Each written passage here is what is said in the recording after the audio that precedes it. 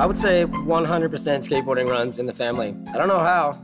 It's got to be from my dad's side, but our connection to skateboarding goes deep. You know, it's like, it's literally all I know. And you got to think, when I started skating, Shane was 2 years younger than me, so he even started skating before I did, technically, you know?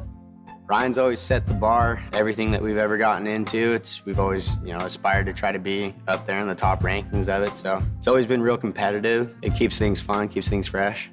There's no way that the connection between all of us and skateboarding will ever change. It's embedded in, like, this family, for sure.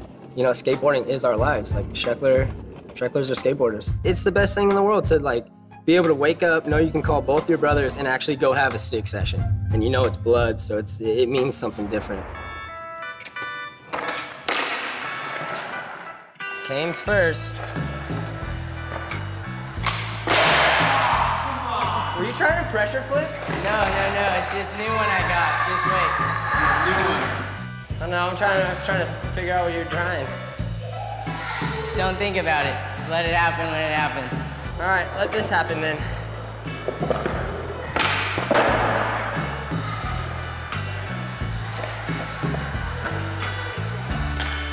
Oh! Yeah, Kane. When'd you learn that one? Like, honestly, the other day. No way, dude. Sick. I was gonna say, oh, I got it, but then I didn't want to fall. That kind of caught me by surprise. Pleasant surprise. Ryan is the oldest, Shane's the middle, I'm the youngest. Mom and Dad, you're kind of unorthodox, not the normal family.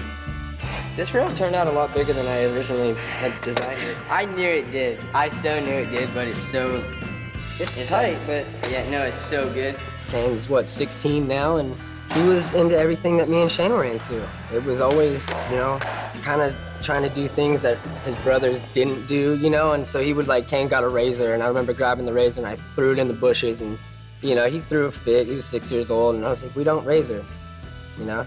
Skateboarding. Kind of forced skateboarding on Kane, I think, but look at him now, man. He loves it. He's a natural.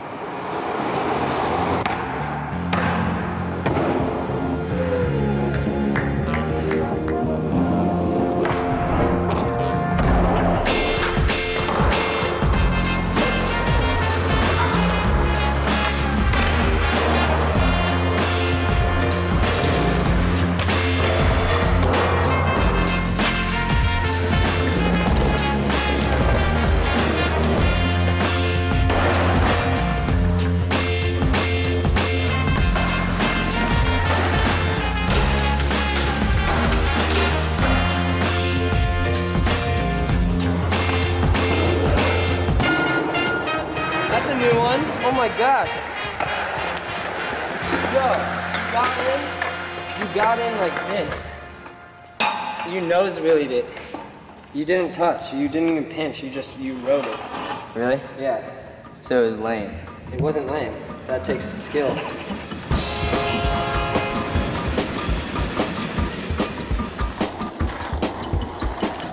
Growing up in San Clemente's been just an absolute treat. I feel spoiled from it. Parents just kind of, you know, showed us the good ropes of skateboarding, surfing, some motocross, BMX. We just have everything all right here in town, so it's been a pleasure. The skate park's kind of the mecca of the skate scene, I guess you could say, but it's for sure more of a surf environment in San Clemente, the little surf town by the beach.